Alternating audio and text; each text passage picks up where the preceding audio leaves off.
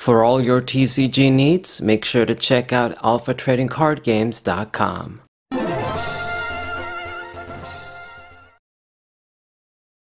Yo, what's poppin' everybody? It's a Saber Fighting 4. Got a TCG match with our Aegislash anti-meta deck. Not the greatest deck in the world, and you do have to get lucky with it, of course. If I'm being honest, it's been a pain in the ass using this deck because just there's always something that goes wrong. There's a lot of different decks and Pokemon that do actually out Aegislash and any other Pokemon with these sort of immunity abilities. It's not even like how back in how they printed these, wall Pokemon since the black and white, I want to say now, even during the EX era actually, where they'd be immune to effects and damage, not just damage. But anyway, we're going to start with Mimikyu, and I got the Honedge already. This is a pretty good start actually. I got a few level balls, and I got Korrina to draw some extra cards after we thin the hand with the level balls. So as good a start as any, to be honest. And my opponent, he opened up with this Charmander, but he also has the Roaring Moon EX as well, which these guys don't usually go together. I mean, they're both popular meta Pokemon, Charizard and Roaring Moon, but I can't say I've seen them together before like this. I mean, if he's running the Charmander, he's running the Charizard. He's not just going to have that lone Charmander over there for no reason. That's why I say that. But anyway, we're going to get our basic Pokemon down. I got an Energy too I can attach. And got Iono as well. I'll be able to use that next turn. It won't be supportless. So the deck is cooperating with me so far. Did I say that right? I think I did. Might be strange to say this, but English is not my first language. Okay. And he's got the Bidoof as well, so Bibarel, some typical stuff. I don't know if there's going to be Pidgeot over here too, but he's already running a bunch of different things together if you consider the Moon with the Charizard. Darkness energies and fire energies too. I suppose the Charizard is self-sufficient in the sense that you get him out, you can grab the fire energies and he's powered up. So it's not like Moon is going to be affected in that sense. You can still put the manual attachments on that thing. But you're still having darkness energies with fire energies too, which should cut your consistency up. Okay, Charizard EX is ready to go. But thankfully, Mimikyu is the perfect counter for it. I hope he can't do much while in the process of getting the Aegislashes out. Of course, he does have the boss's orders. Pissing me off, but okay, that's one down. You get to do this trick, you can't do it forever. So he gets a prize. I'm going to, well, I'll promote the Mimikyu again. And we're going to use this opportunity to use the Irida, get the Manaphy, and get a Candy. I get the first Aegislash out. But that's another thing that is a pain in the ass for this deck. Your opponent pulling while you're in the process of setting up. It's not like you can get a bunch of Aegislashes miraculously super quick in one turn. So they got that out as well. Last time it was that Giratina with the Shred. That wasn't out. And there's just all sorts of Pokemon that can out this thing. I mean, Roaring Moon can actually kill the Aegislash. I don't know if I've said that in the deck profile. I think I did. But he can actually kill it. Now, it won't be pretty for them because they want to do that to get a big KO and an EX when they use Frenzied Gouging. But even though it's not a deal for them, it's still a way to out the Aegislash. Meanwhile, I'm slow to set up. I mean, reversal energies can help, but, a little bit of a KO here before you evolve, a boss's orders here, a frenzied gouging here. Before you know it, they can get all the prizes. Now, Bibarel has come out. This guy's going to get a little bit more consistent draw. He plays the Magma Basin down. I would like to get rid of that as soon as possible. But, it's just, we used Irida on the previous turn. I am running slow. I mean, this hand, I don't want to EO, but I don't want to use Oak either. Now we're going to do Counter Catcher. Get the barrel stuck, hopefully. He does have an energy, though, on it.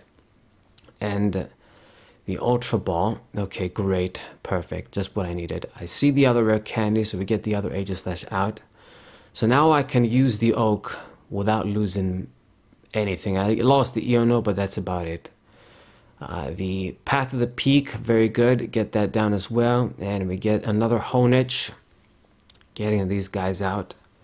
I do need to be a little bit careful with the EX because we can't get that out while the Charizards are there.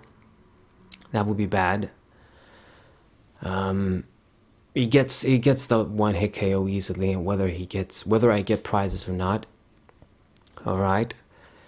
Serena as well. That's a strange Radiant Pokemon to have in this deck. I guess maybe it can help with the Charizard because it can tank, but is there really much point in having this? I don't know.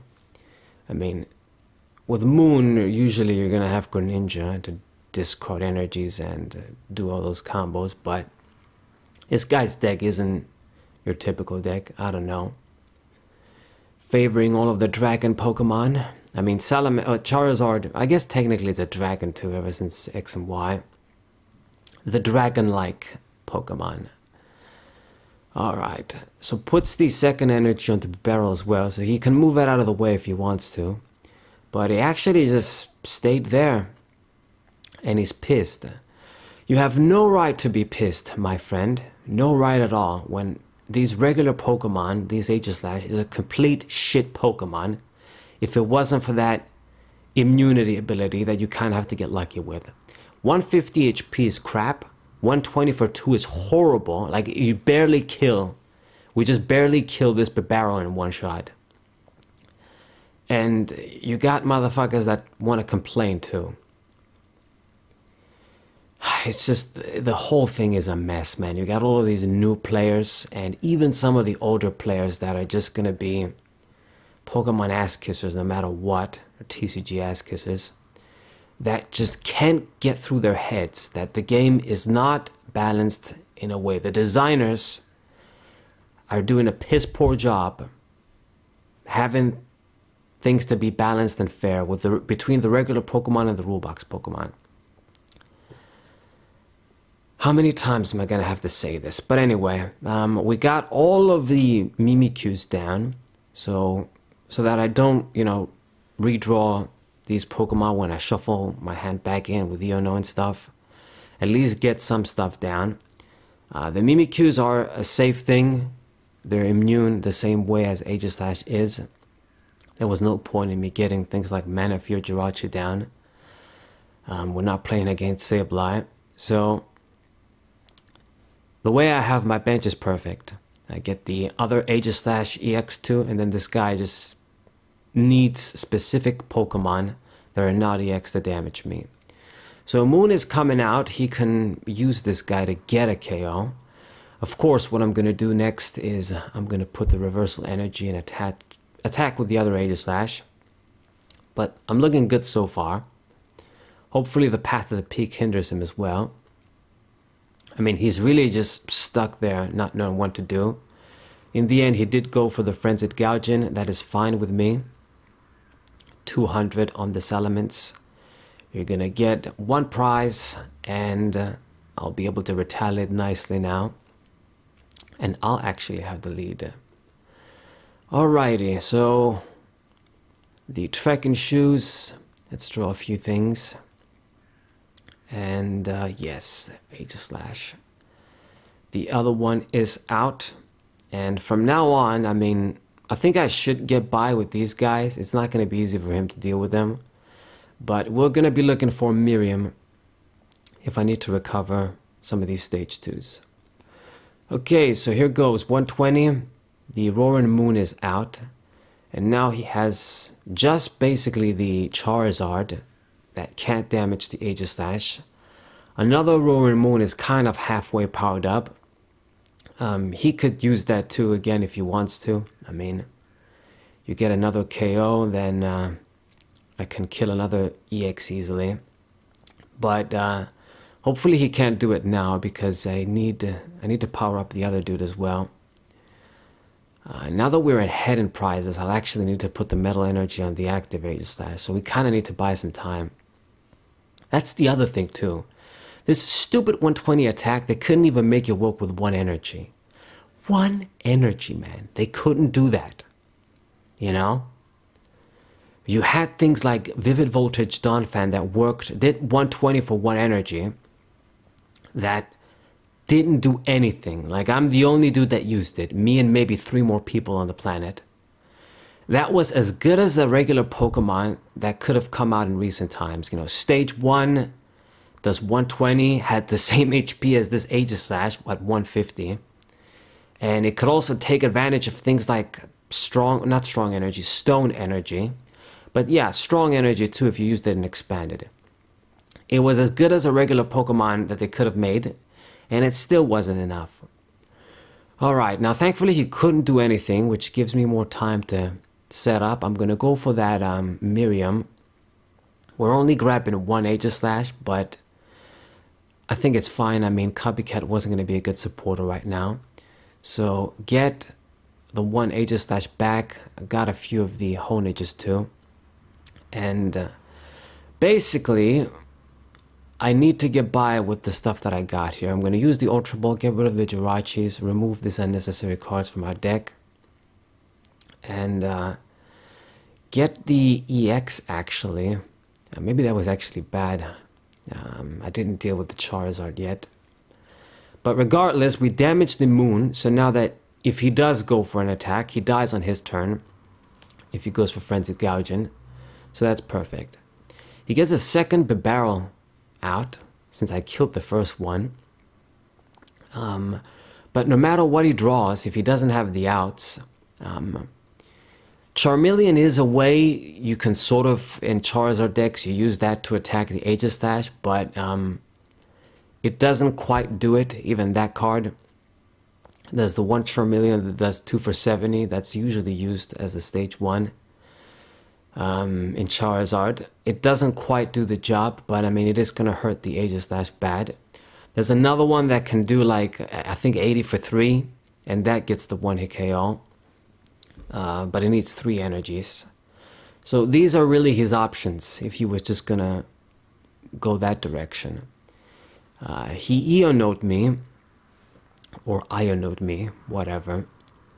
But it doesn't look like he could do anything, and this is really just how you win with this Aegislash deck, that they can't do anything, and then you just slowly kill them off, because 120 for 2 is weak as hell.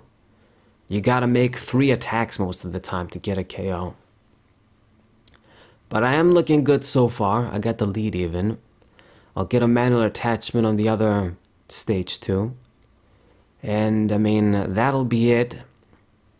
Man, it would really kind of suck if I just do 120 more and then he goes for the Frenzied Gouging next turn. So pathetic, man. And I was this close to telling him, what the hell are you doing? Taking so long. Alright, Iono. Gonna do this. Ultra Ball, Earthen Vessel. I guess I'll just do that to thin the deck. How many energies do we got left? We just got 1. Okay. Gotta be a bit careful. You can run out of energies in this deck. It had happened to me before. So 240. So I hope he doesn't just do the Frenzied Gouging now, sort of wasting my turns of attacking. I still get the KO and I'll be down to 1 prize, but I'd rather he just let the dude die at this point and I just have both Aegislashes. Counter Catcher, damn, that's annoying. I guess he's gonna target down the Honedge with that. Fine, I suppose. If you want to do that, you get 1 more prize. I think we may not even really utilize the EX this game, but as long as I win, it doesn't matter. This guy takes forever. It takes forever. I know that you can't do much, but please, no matter how you think about it. Okay, so he puts the fire energy on the moon. So I think what he's going to do is he's going to go for, I guess, the regular attack. Goes for Vessel, discards the candy, more darkness energies. Please do something, make a play finally. This match has gone long enough. But I mean, that's how it goes. Even if you win, it's not going to be like, if your opponent doesn't scoop when they get stuck, it's just going to be a long-winded match like this where they're just sort of struggling. Okay, counter catcher. It took you 10 years to make this basic play. If you can't do anything else, what are you thinking about? So he puts the Honedge active. He's going for a Nest Ball. Another Charmander. Can you please finally attack? Motherfucker.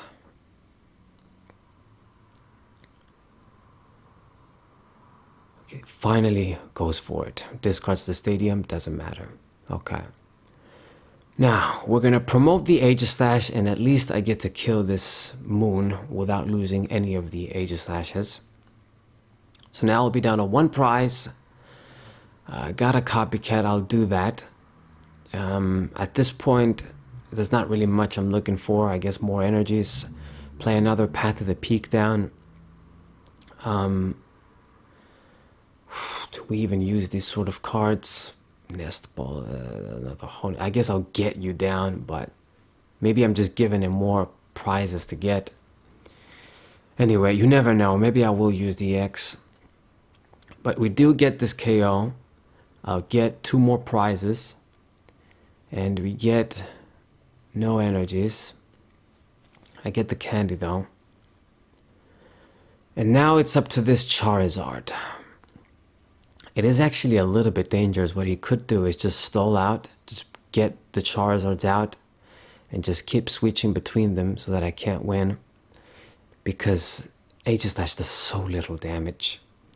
But I mean, because I have N and only 1 card for prizes, I think I'll be okay. He won't get to deck me out. I would hope. Alright, so here goes. We're just gonna be attacking.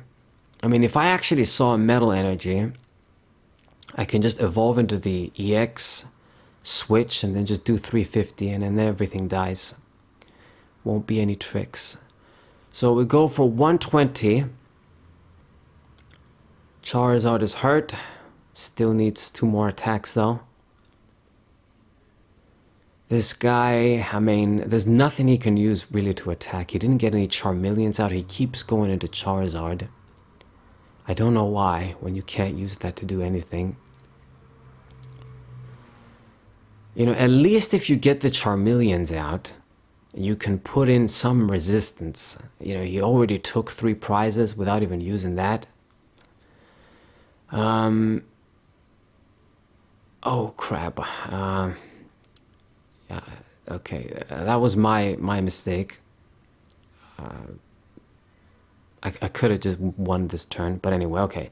Next turn we're gonna evolve into the EX, attach the metal, and then just finish this off. Damn it. Anyway, he's still going though, he hasn't scooped, he's going for boss's orders. Damn it, is he gonna kill the Honedge now? I had to make that mistake. And he attaches a darkness energy.